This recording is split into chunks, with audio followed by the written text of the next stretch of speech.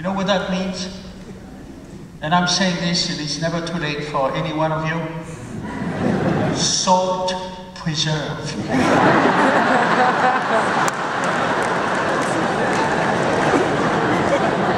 Remember that?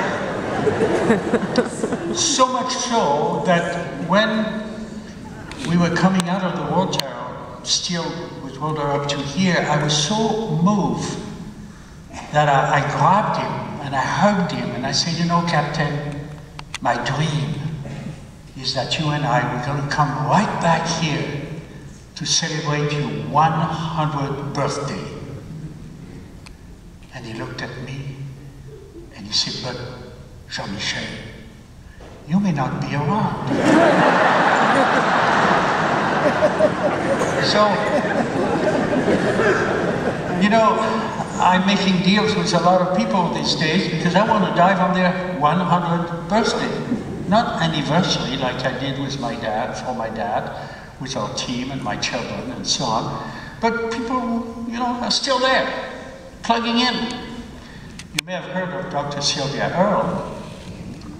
We were in Washington, D.C. not very long ago, and she was sitting in the audience, and I said, my dream is to dive with Dr. Sylvia Earle, and she lives around the bay, by the way. She's on the other side over there.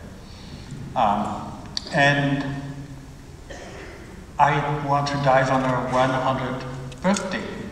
And she stood up and she said, deal! And then she walked up, and in front of 1,100 people, she agreed to do it. So I'm waiting. Now, all of that started with this incredible gentleman, my dad, who was in a family in the Bordeaux wine country, where his uncle owned a huge part of the Bordeaux properties, you know, where they make very, very good wine. And that crazy guy, oh, I'm so mad. He went to Monaco at the casino and he lost the entire property, including his Bentley. And here I am, I have to talk. I could be making wine and drink. But thanks to my dad, he wanted to explore the world. He wanted to go out there. He didn't want to be stuck there. And the only thing he could do was to sign up and become a naval officer. So he became part of the French Navy. And he sailed for a number of years, and he was frustrated to be on the ship and not knowing what was under the keel of his ship. And thanks to Captain Taillez, he started snorkeling.